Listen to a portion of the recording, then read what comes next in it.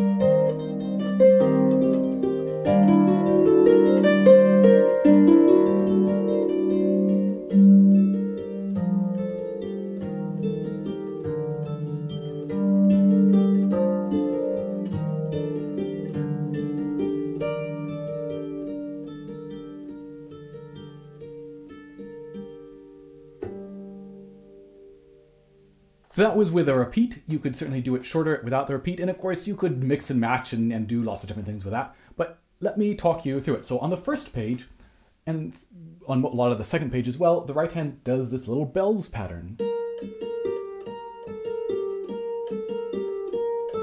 And actually, before I talk about that, let me just mention that we're in the key of B flat with two flats, so just the A's are up, but we're starting with the E and F up.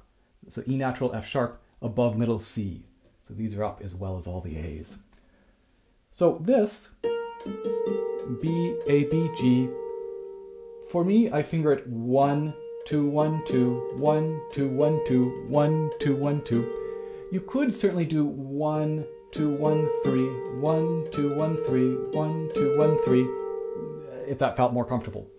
I choose not to connect across the bar line. So this is all connected. 1, the thumb goes back, 2, 1, 2, off, 1, 2, 1, 2. I'll come off at the end of each group, each bar. You could certainly keep connecting.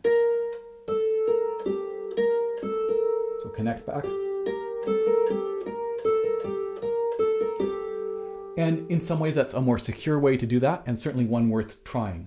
For me, I like the sound of not connecting, because then that B gets to ring a little bit longer, as opposed to. And I like a chance to kind of come up and relax a little bit and come back down. It's not that fast. We can come off if we want. But anyway, two potential options to play around with. And with something like this, where the right hand is doing this pattern throughout so much of it, it's certainly a great thing to practice just with the right hand and really groove that. Really make sure you are happy with the fingering you're using. 1, 2, 1, 2, or 1, 2, 1, 3. Happy with, are you coming off or connecting across the bar line? And then just kind of groove that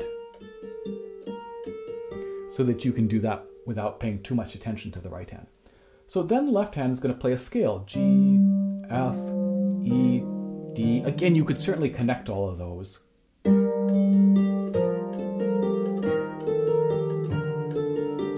I kind of like that, again, the sound is a little bit different, maybe with 2, 2, 2, 2. So up to you, but a scale.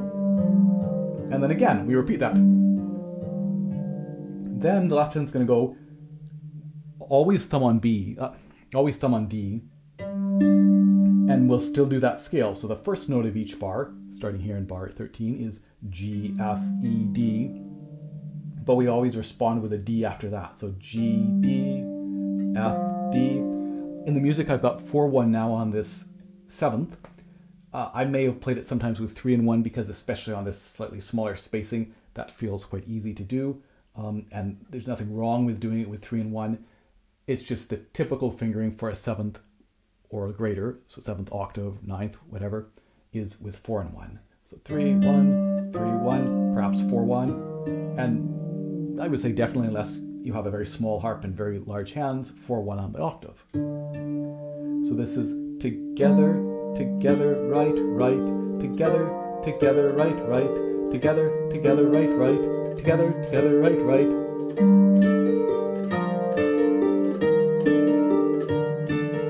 If that coordination feels challenging, it can potentially be useful to try and, for example, tap.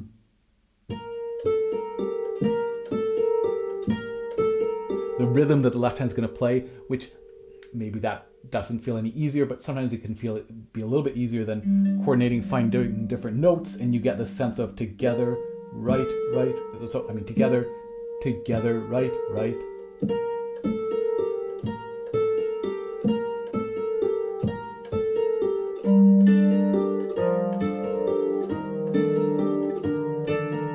Great. So we do that twice, and that's it. That's the first page. And that's pretty much all the piece except for these next 3 lines on the start of the second page. So now we're going to get a lever change. So we play a G fifth down here, and we find a G fifth in the right hand, D and G, right? And play. So 1, 3, 2, 2, switching to 2 on those repeated notes. Left hand goes up, changes that E to natural, and stays on the lever. Hold the lever still. Thumb now, instead of on D, is up to E, so it's a 6th, E to G, still G on the bottom. So we went D, E, G, G, G. Again, 1, 3, 2, 2.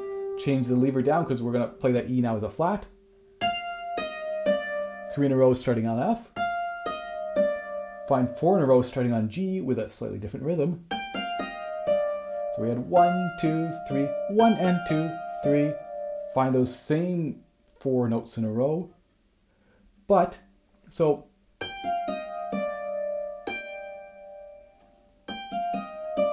my personal preference would be to connect into the G at the start of bar 25, start of this bar, but then come off.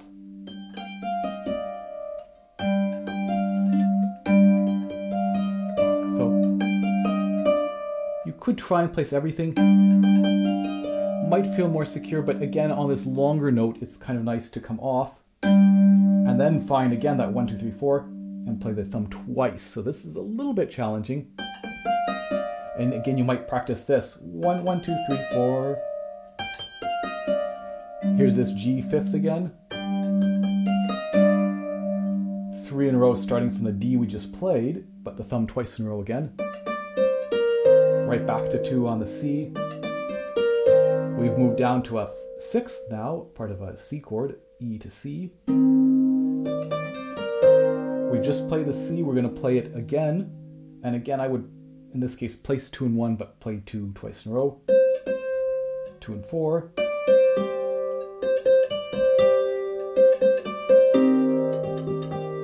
So this little bit. So 1, 1, 1, 2, 3, 4. Now we're going to do 1, 2, 3. 1, 1, 2, 3, 2, 2, 2, 1, 2, 4, 2, 2, 2. To me, of course, this is much trickier than the rest where we just get to go. So let's try it again from the top of the page. Change. Back down again. 3 in a row. 4 in a row.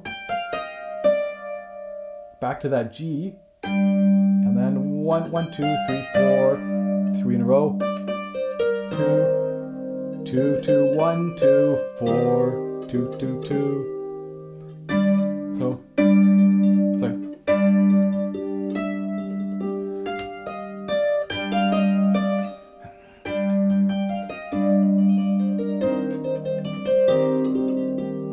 we get a nice scale. So we have these accidentals already set. We've never played them. They're already set to E natural and F sharp. That's great. Just a 4-3-2-1, 4-3-2-1 scale with a G third here, G and B. So 4-3-2-1, 4-3-2, connect to 2 and 1, 2 and 3, 1, 2, 3.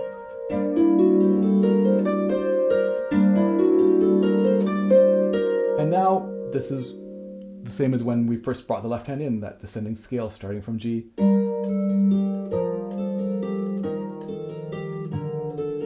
You could go back to the first page and start on bar 9 again, and do this again, and then this, and then the bit we just did, D. Or you could simply go on, so the second time through at least, we've gone from bar 33. Here's this, always going up to the D, but walking down.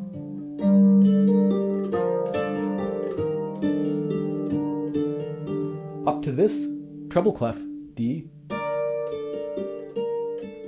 Softer. A little bit risky. A harmonic at the end, and unfortunately I really should have this a little bit higher because to get in a good position for this I need to crouch down, so it's a little bit awkward. But harmonics, of course, are always a slightly risky way to end a piece because it's the last thing you play, so if it's not a good harmonic, then that's the last thing we hear. But they can be a really great way to end a piece too. And so just to have that one harmonic there, and again, we're back in the bass clef at this point. You could, of course, do something like that, any sort of ending.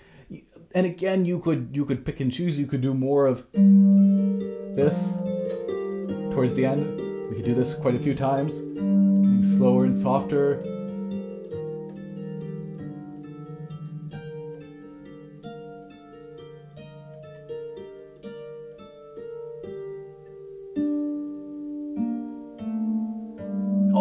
All sorts of possibilities, right? And I would say I didn't mark any dynamics in this, but certainly, except at the end to get softer, right, and to slow down. But the beginning can be soft as well. These bells in the distance, getting a little bit louder, louder.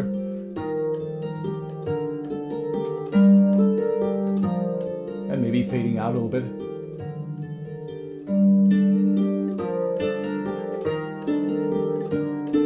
So certainly a possibility, there's lots of playing around with dynamics. So there it is. I hope you enjoy it. And actually, before I finish though, I want to do a little bit of looper pedal fun because this is a piece that is perfect for a looper pedal. So I have my little electric harp, this Harp E, plugged into a looper pedal, plugged into my amp. So I'm going to try and loop this. So I'm going to play a couple times just to get it going. Then I'm going to record 2 bars as a loop. So I'm going to probably play 2 bars and then start recording and stop and grab that 2-bar section. So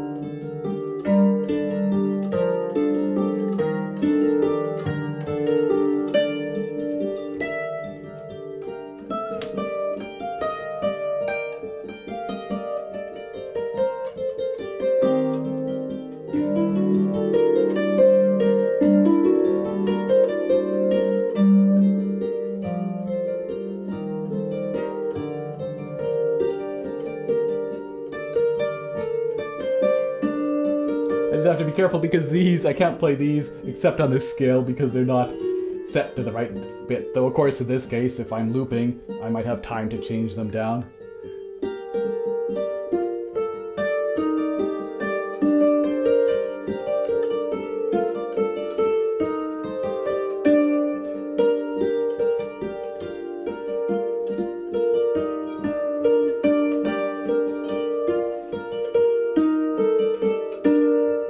Anyway, a great piece to play around with a looper pedal if you happen to have one of these little harpies or a similar electric harp and a looper pedal. So I hope you enjoyed this. If you want this sheet music, you can get it for free just by signing up to my email newsletter, which is probably the best way as well to sort of stay on top of what I'm doing. And yeah, I hope you enjoyed this. I will see you in 2 weeks for another episode of Harp Tuesday. Cheers.